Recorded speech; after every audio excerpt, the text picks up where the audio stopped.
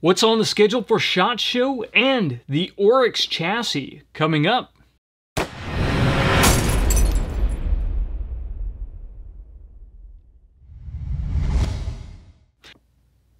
Mail Call Mondays is sponsored by Modular Driven Technologies. If you need a chassis system for your precision rifle, check out mdttac.com. I'm John McQuay with 8541 Tactical, and this is Mail Call Mondays, the show that answers your questions about precision rifles, optics, and equipment. Welcome to another Mail Call Mondays, although this is the Friday edition, and the reason for that is we have been slamming all week trying to get ready to depart for the 2019 SHOT Show. For those of you that are not aware, the SHOT Show is the Shooting, Hunting, and Outdoor Trade Show held in Las Vegas at the end of January every year. And we are here in Indiana, so tomorrow morning we are going to throw everything in the car and we are going to start driving, and we will take 2 days to drive cross-country to SHOT Show. Now, a lot of people ask me, why do we drive instead of fly? I really actually could condense all of our videography equipment down and be able to actually fly with it, but it's a huge pain in the butt, and honestly, I like sitting in a car with my wife and actually seeing the sights as we cross the country. We have really very scattered schedules, so this actually gives us an opportunity to be very close together without the distractions that you get in regular day-to-day life. So it's really enjoyable for us, and we'll take little side excursions along the way, and we'll stop off and see the sights here and there. Although at this point we've made this trip more times than I can count, so we've seen most of the sights and most of the things along the trip. But it's always fun. So that is always a crush for us to get everything dialed in, because the SHOT Show actually takes a good chunk out of our schedules. So we don't have a lot of time to prep and to clean up and get everything squared away at the house before we depart. So that is why you didn't get a Mail Call Mondays on Monday, and why you're getting it on Friday, because at this point I think I've got everything that I can get done, and we're going to be ready to roll. And we'll talk here in a minute about some of the highlights of booths that I want to go see at SHOT Show and products that I want to go see at the SHOT Show. But I want to talk about this guy here really quickly. This is the Oryx Chassis, and this one actually is designed for a Remington 700 short action. There will be some other options available coming soon, but this is kind of exciting for me because this is a $400 price point chassis. So this is definitely in the budget range because it is less expensive than a lot of standard stocks. It really got me excited because we are in the final stages of the planning for the Budget Precision 2. I think we're going to call it the Budget Precision 2019 rifle. And that is a Remington-based product, but I really wanted to keep it in the lower price range.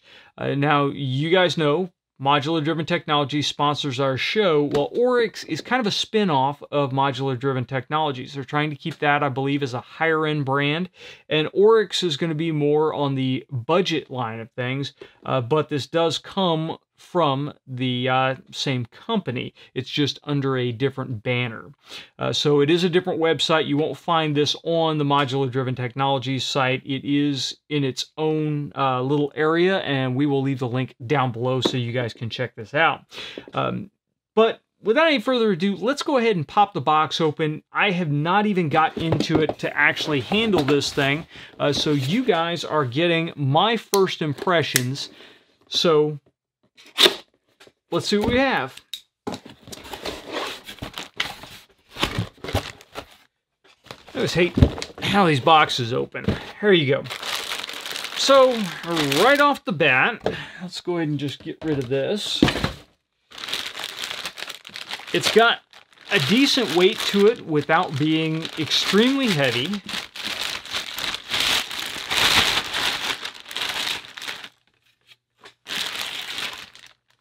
It is Remington 700 short action right hand. That's all the hang tag says there. And we do have action screws. They kind of fell out of the package, but we'll get that in a minute. That kind of stuff does happen. So we'll set the action screws aside. And then just look this guy overall. Looking at it right off the bat, it is definitely, I can see how we're coming in at that $400 price point, and that is not meant as a dig at all, because it is an attractive chassis. Right off the bat, it feels nice. They've got a lot of the features from Modular Driven Technologies higher-end chassis, and when you look at this, you can definitely see the Modular Driven Technologies influence in this chassis, and they've done some really, really nice things here. So first of all, you do have an adjustable cheek piece. This is adjusted by set screws right here, so you do away with the added cost of a thumb wheel or any of that most of us end up not really using a whole lot once we get the rifle actually dialed in for us. The length of pull is adjusted by a spacer system here. Again, that is a cost-saving factor, so I will assume that you loosen up the 2 screws in the back and then slide spacers in and out to get the length of pull that you need. One nice thing that I noticed right off the bat is there is a flush cup right back here for sling mounting, although it is missing any kind of flush cups up here at the front. I really do wish that they had carried that forward and put a flush cup mount here at the front of the stock. Although we do have M-LOK mounting points all along the bottom, so you can put an M-LOK rail or a M-LOK flush cup in here somewhere. But I really do wish we would have actually had a QD. One other nice thing is you do have a threaded hole here, so if you did want to use a regular bipod stud, that is an option. So you can put a bipod stud in there and mount a standard Harris bipod without any modifications on there. It does come with Modular Driven Technologies grip. This is the same grip that I am using on most of our MDT chassis right now, and it has a really nice feel. It's very large palm swell. It doesn't quite have the same or as much of a vertical feel to it as I prefer, but I've learned to really like this grip because of the large palm swell. We do have thumb ramps on both sides of it, so it doesn't matter which side shooter you are. You've got a nice place to plant your thumb to get really good trigger control there, and then still come up and run the bolt quickly. So I like that they carry that forward, and what that also does is it makes the back of the stock here nice and narrow, so it gives it a much lighter feel, and I think it also takes away a little bit of material. We kind of have this aluminum beam construction here. So from the fore end all the way back,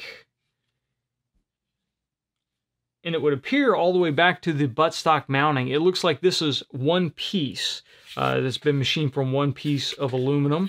And then the pistol grip mounting, trigger guard, and the magazine well appears to be another piece of metal. And then you have a steel magazine latch here. This does accept AICS magazines. So either Modular Driven Technologies own or Accurate Mags or AI Mags, those will work in this system. We have a very large recoil lug recess here, so we'll get some measurements on that when we do the full review of the Oryx. So overall, it's a really nice setup. Now, we do have a really vertical spot here on the buttstock, and I would assume that is to plant it in your shoulder, but I really like a little bit more area down here to be able to ride a bag. I mean, you do have a flat up here, so you can use a taller bag and get it up into this area. And since I've switched over and use a pint-sized Game Changer quite a bit now, that really shouldn't be an issue, because the pint-sized Game Changer, when you turn it on end, is a very tall rear bag. So we'll see how that works when we actually get it out and start shooting it. It does use AR standard pistol grips, and you do have a little bit of a space up here, so even some duckbill type grips may work, but I would recommend probably using just a standard flat top AR grip if you swap it out from the MDT grip. Now, the backbone or the main portion of the chassis is aluminum. It does have a matte black anodized finish to it. It is very utilitarian. not unattractive in any way, shape, or form. I like this kind of anodized matte black, but it does tend to show wear rather quickly. Anytime you have these matte black finishes, they will show wear. Now, the plus side of it is they generally tend to hold paint very well. So when you clean them up, if you decide to paint this a custom color, then it should hold the finish very well. And that's one thing. To minimize the cost, they do only offer these in a narrow range of colors. I believe at the time we received this is the only color option. I have not looked at the website today before we started rolling this, so there may be other color options available soon.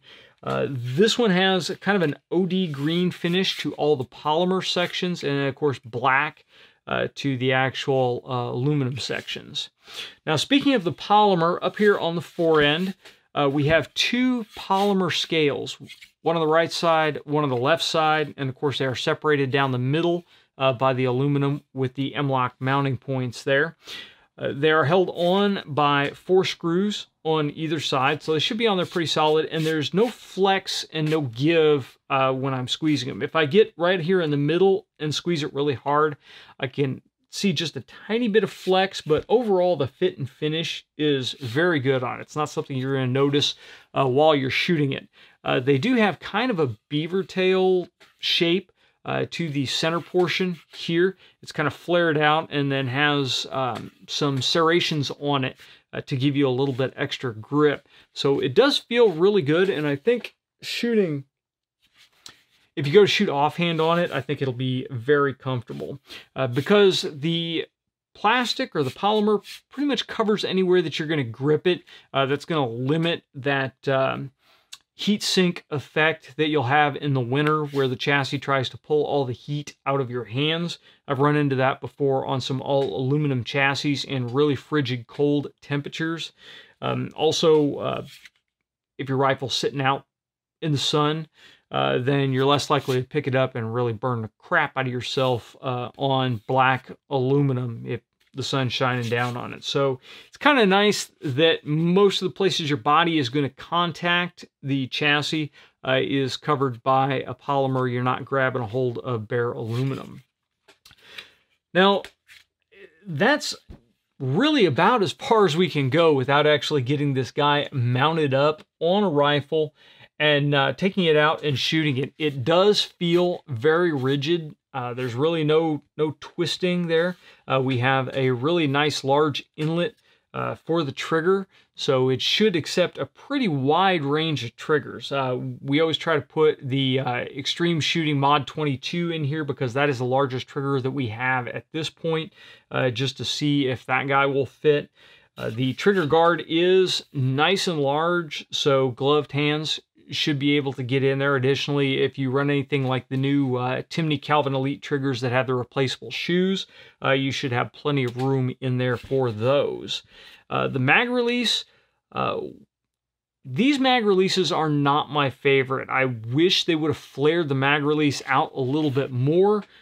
Because it is flat right up underneath here, getting in there and quickly changing mags is not going to be as easy as some of the eared mag releases where you can just hit it with your trigger finger. The flip side of that is this mag release is going to be more difficult to accidentally engage. And in precision rifle competition, usually stages are 10 rounds, 12 round stages. They usually design them so that you are not having to do a speed reload on a bolt gun. So it's really not that big of a deal. And when you get into things where you're running just an extra couple of rounds, either using an extension, a magazine extension, or a 2-round holder on the side, usually ends up being quicker than changing a mag, reinserting a new mag, and then going. At least that's what I've found through my experience. You guys may have a different opinion on that. If you do, go ahead and drop it below. The machining on the chassis looks very nice. I'm only seeing a couple of spots where I'm seeing machine marks, but this is a very early copy of it. So generally what we see with these kind of products is as they go along, the machining gets more and more refined as they settle on the tooling and get some better things lined out. One thing I failed to mention, then I'll mention it now, is they did a really neat setup here where they've got a groove cut down the spine of the rifle. And what that's for is the sear that sticks out on the bottom of the cocking piece on the bolt. This will allow the bolt to run very close to the spine without actually dragging that cocking piece on it.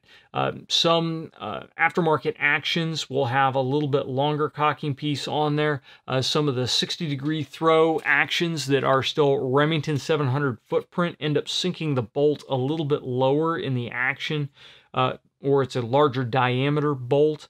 And so that little cutout there may help with situations where you'll have that cocking piece dragging across the top of the stock. I do have one rifle here that the action was not designed for the chassis, and the chassis wasn't designed for the action. It kind of works, but it does occasionally drag and leave a streak down the spine of the chassis when I run the bolt hard.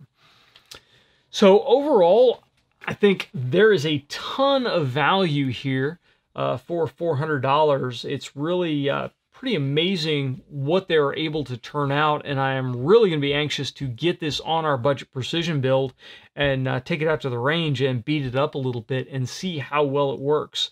I think Oryx has done a really great job on it, so we'll be interested to see how it goes. If you guys have any questions or comments on the Oryx chassis, if you're excited about it, if you want to get one for your rifle, or if there's something about it that you greatly dislike, please leave it in the comments section down below. Now we're going to switch over and we are going to talk about SHOT Show and some of the booths that I think I'm going to try to hit. Now, this is nowhere close to an exhaustive list. An exhaustive list would make this like an hour or 2-hour video. So I'm just going to run down some of them that are the highlights, and this is in no particular order. I just pulled them out of my to-do list and slapped them in here. So first, we're talking about chassis. JP Enterprises is releasing a new chassis this year. We actually should have one on the way to us as soon as they're finished, but they are trying to get everything ready for SHOT Show. They're obviously going to have the chassis there at SHOT Show, so we don't have one in our hands just yet. But we will take a look at that. We'll talk to JP and we'll get their input on the new chassis and bring that to you guys. Next up, we have SIG, and SIG Firearms and SIG Optics both have some really exciting stuff coming out that should be at this SHOT Show. On the firearm side of the house, SIG announced the MPX Copperhead, which this appears to be a really awesome, super compact version of the MPX. I have wanted an MPX for a while. I have held off on buying an MPX. This may push me over the edge because SIG continues to release it in both SBR version, which of course does require the tax stamp and all that fun stuff, and also in a pistol version with the new pistol brace on it.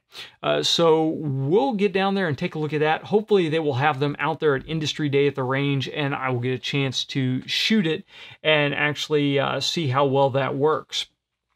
So the next lineup in the SIG firearm side of things is they just released the P320X Compact. And the X Compact carries over a lot of the stuff from the X5 and the X Carry, but now you have a 15-round shorter grip. So it's kind of like SIG's entry into that Glock 19 size pistol category. And I found that really ends up being the best all-around carry gun for me, is that Glock 19 sized gun. And so while I do have a P320 full, and I have one that does have the 17-round X grip on it, I want to see really how this X Compact feels and how well it's set up for the optics. They do have an optics carry plate on it, so you can swap it over and put a Romeo dot sight on it very easily. So I will be really interested to check that out. Now on the optics side of the house, they should have their new BDX binos out there. Hopefully they will have them at Industry Day at the range so I can actually laze some things out on the range and see how far they will reliably return. But these things, in some of the early testers that have been playing with them, have brought back that they are ranging well over 2 miles. So we'll see how that pans out. That in a binocular really makes it a all-around tool, because I found in tactical rifle competition, spotting with binoculars really tends to ease a little bit of eye strain. It's a little bit easier to carry those around. And if you are on a range where you can actually see impacts downrange, very often binoculars work really well. So laser rangefinder and binoculars makes one tool that will really do a wide variety of jobs very well. Next, we'll talk about Glock. Now, Glock, I am certain will be at Industry Day at the range, and I'm certain they will have the 43X and the 48 out there. Now, this is a precision rifle-oriented channel, so you guys may not care about those at all, but I have a Glock 43, and I have to pretty much always have a extension on the 43 to be able to accurately shoot it. If not, then my pinky's dangling off the bottom of it. I can still shoot it at contact ranges effectively, but it is not ideal for me. With the extension on it, I can still conceal it very, very well, as long as I'm not trying to carry it in an ankle holster. And so I really want to see if the 43X is worthwhile. Now, on the flip side, the 48, I have almost no interest in the 48 at all. I can't see an issue or a reason why I would carry a 48 instead of a 19. But I'm going to go out there, I'm going to handle it, I'm going to compare it, and I'm going to see if maybe that changes my mind, and maybe we'll come back and talk to you guys about it. But that is my main purpose at going to the Glock booth. Now, back on the show floor, we will be going to Arc'teryx and running through and taking a look at some of their 2019 lineup. They have released some new pieces in their Leaf lineup and some updates to some old pieces. As you can tell, I am a big Arc'teryx fan. I'm wearing a Naga hoodie Gen 2 right now. So their clothing has kept me comfortable out on the range and in a variety of different situations for quite some time now. I was pretty much decked out in Arc'teryx head to toe when we had our little trek through the Peruvian Andes. So they are a really high-end gear manufacturer, and I really enjoy their clothing. So we'll speed through there and take a look and see if there's anything that we want to really bring to you guys. Next, we'll talk about Shield sights. Shield, unfortunately, we weren't able to get the Shield RMS review out before SHOT Show. We have done a very long-term, very exhaustive review on the Shield RMS, and we actually killed it. We did exactly what they told us not to do, which was dump it in water. But I felt it was an important test because it is something that is possible to occur to a law enforcement officer or to an armed citizen. So I really wanted to see if the thing got dunked into a puddle and pulled out quickly, if it would live, and it didn't. However, Shield is releasing the RMS-W, which is the waterproof and beefed up version of the RMS. They also have the RMS Compact, which is more designed for those Glock 43 and Glock 48 size handguns. So we'll speed by there. We'll take a look at the new waterproof version, and hopefully we'll be able to get a hold of one and bring you guys an update to the RMS video. And once we get back from SHOT, it shouldn't take us very long before we have the RMS video out. The article is already almost completed. We just have to do some photography on that before it's done. Then we'll talk about Badger Ordnance. Badger Ordnance just announced their Condition 1 modular mount. So this is a modular scope mount where you can put various accessories on it and move things around. Badger Ordnance always brings out very, very high quality equipment. They've been used in the Marine Corps, in the Army for a good time. So really, I'm excited to see modularity in a scope mount. Sometimes that ends up being a bad thing. Sometimes that ends up being a very good thing. We've seen good things with the modularity of, for instance, the Spur improved scope mount system. So hopefully Badger will be bringing out a really great product, and we'll go talk to them, find out why they're bringing it out, and what advantages it gives you over a regular mount. Next, we'll talk about MagnetoSpeed. MagnetoSpeed is releasing their Rifle Cool, which is a chamber and barrel cooling device.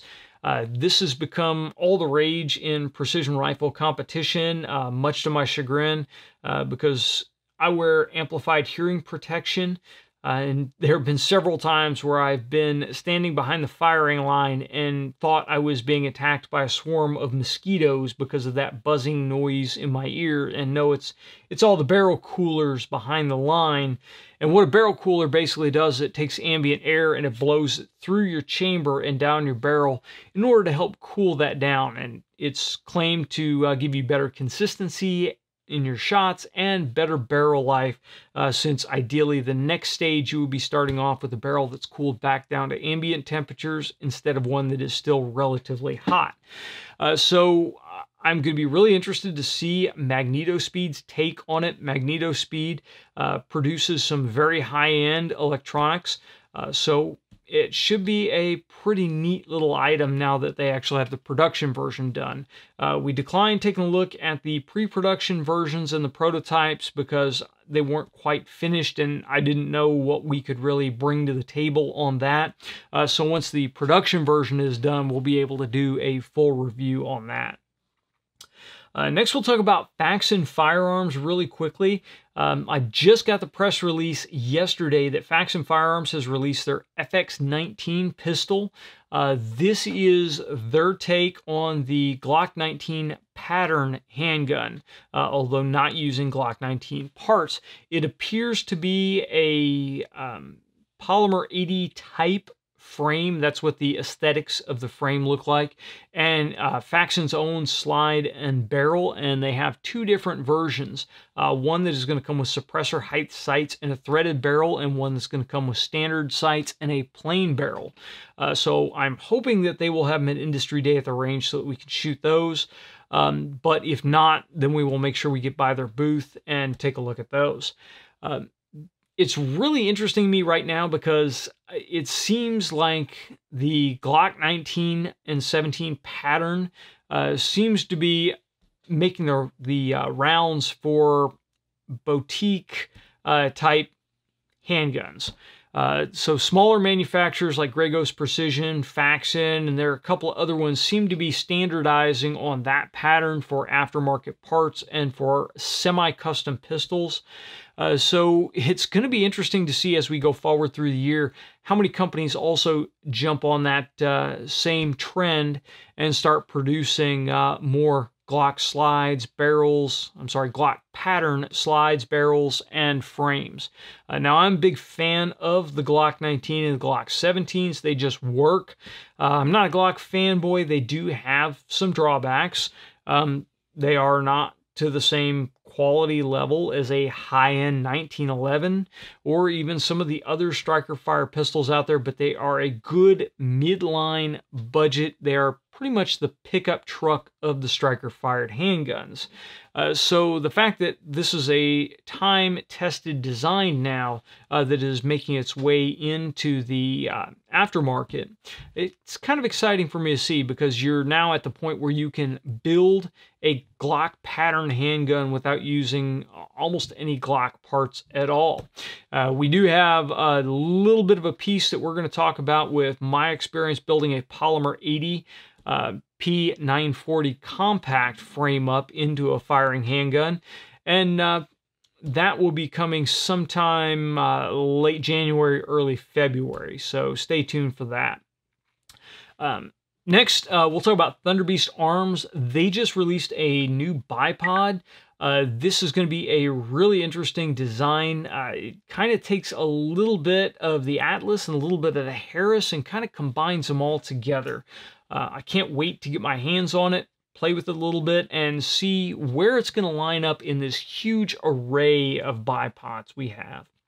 Now, to round things out, we'll talk about modular-driven technologies. Again, we spent enough time talking about the Oryx Chassis in relation to them, but modular-driven technologies also is now bringing a new bipod under their banner. So we will be interested to check that out and bring you guys the latest updates on that. So that's just a really quick overview of a handful of the huge number of booths that we are going to visit during the SHOT Show. What I need you guys to do is make sure you subscribe to the channel and click that little bell icon, and you will be notified as we release videos throughout the week. I'm going to try to get selected videos up through the week, and then as soon as we get back, we're going to push out all the rest of the videos. That's it for this Mail Call Mondays. If you guys have liked the show, please make sure you like, share, and subscribe.